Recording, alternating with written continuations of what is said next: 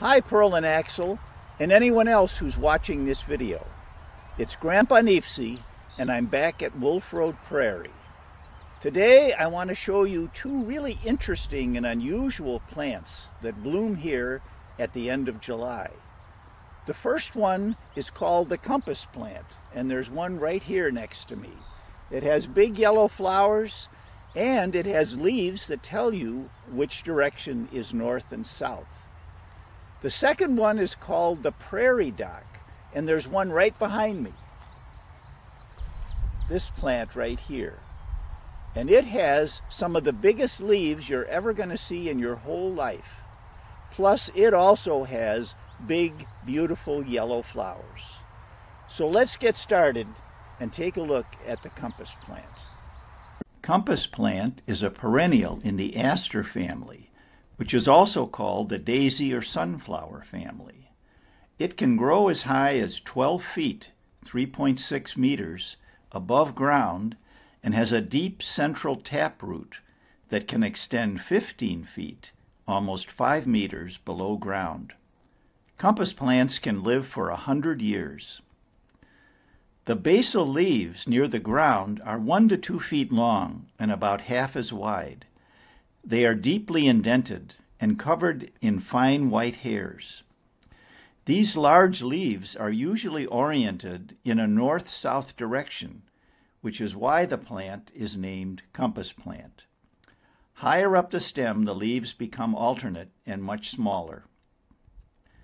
The central stem is thick, light to medium green, covered with many white hairs, and usually branches into several flowering stems.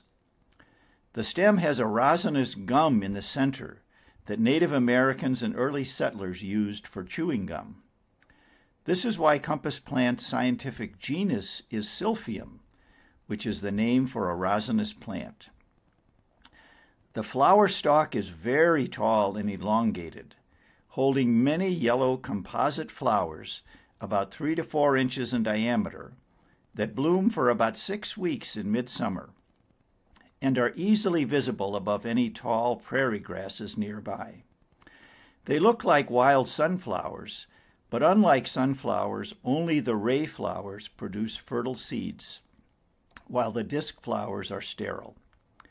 Long-tongued bees like bumblebees are the primary pollinators of the flowers. The seeds are large but flat and light enough that they can be carried a few feet by the wind. Goldfinches feed on them in the fall. According to Aldo Leopold, cattle and native bison, or buffalo, love to eat compass plants. Do you want some in a salad tonight? Prairie dock is a perennial plant in the aster family. It can grow as high as 10 feet, 3 meters, above ground and has a deep central taproot that can extend 12 feet, almost 3.6 meters below ground. There is a rosette of basal leaves near the ground that start out small but end up as huge elephant ear leaves, about 1.5 feet long and 1 foot wide. These leaves are rough to the touch, a little like sandpaper. If you touch a prairie dock leaf on a hot summer day, it feels cool because the taproot is bringing cool water from deep below ground up to the leaf and then releasing some of it into the air by a process called evapotranspiration. In some plants, a smooth flowering stalk shoots up as high as 10 feet or more from the basal leaves.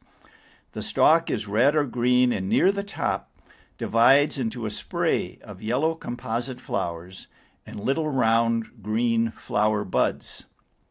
Sometimes the stalks create a strange-looking forest out in the middle of the prairie. Like the compass plant, the stalks contain a clear, sticky, resinous sap that smells like turpentine and gives the plant its scientific name of Silphium terebinthinaceum.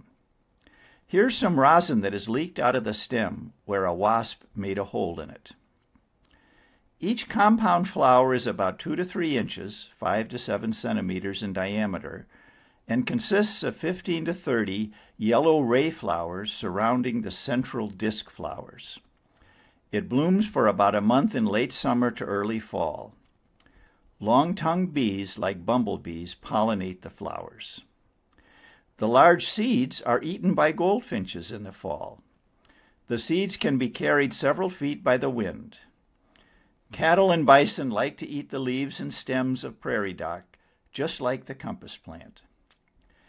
Imagine watching a herd of mastodons moving through a forest of prairie dock stalks 12,000 years ago.